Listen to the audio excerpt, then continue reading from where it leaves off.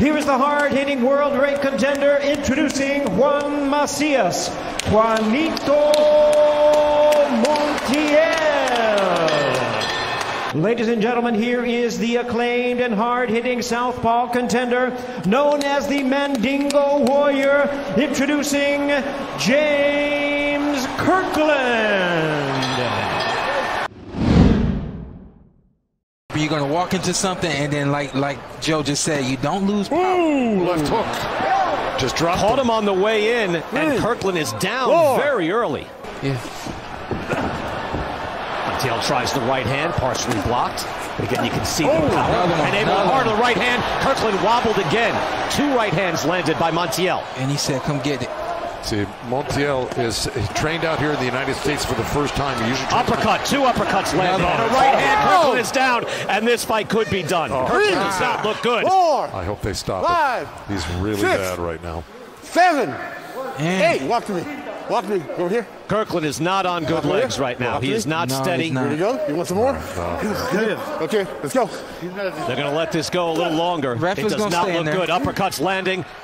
Still a minute left in this fight. And another uppercut again on Kirkland right hand, and that's it. It's over.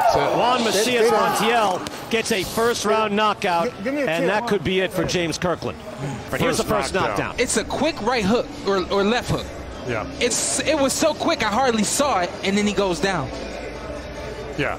Right on the temple. He started out southpaw and then turned his stance, if you see, as he was leaving the corner and dropped that left hook on him. Yeah. And when you get hit on the temple, you're really woozy. Here's the second knockdown. Now he's just at will. That left uppercut really set.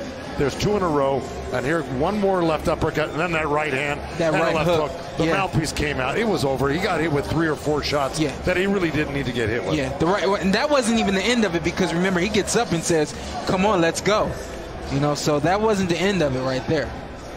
You know, and basically, fellas, he's getting hit with every shot. I mean, the uppercuts, hooks, straight right hands, everything is hitting. And you know, BK, what it is, it's his reaction time and his eyes. They're not there anymore. And then right here is just one more time with the uppercut. I'm like, I don't want to see it anymore. That's right. And I'm glad, the ref stepped in there. Of course, he went down, but you knew the next combo he got hit with, it was going to happen. Yeah, and I knew the ref wasn't going to stray too far, because he knew it was. That's right. Was about it. No, exactly. You know, Jerry Kent is a great ref, and look, you got to give the veteran a chance. You got to give him a chance. It's early. A lot of guys first round. Ladies and gentlemen, we have the time of 1 minute 56 seconds in round number 1. A referee in charge, Jerry Cantu, stops the contest. He is the winner by way of knockout, Juan Macias, Juanito Montiel. The nephew of Fernando Montiel, former world champion. And we go back through this fight, and this was, again, it was a surgical precision from Montiel. But you know, it's easy to look back and say, well, Kirkland was done. He had nothing left in this fight. But Shawn Porter, it was up to Montiel to show Kirkland that he had nothing left in this fight, and he took it right out of him in the first round. For all the best boxing content, follow PBC on Fox on Twitter, Facebook, Instagram, and YouTube.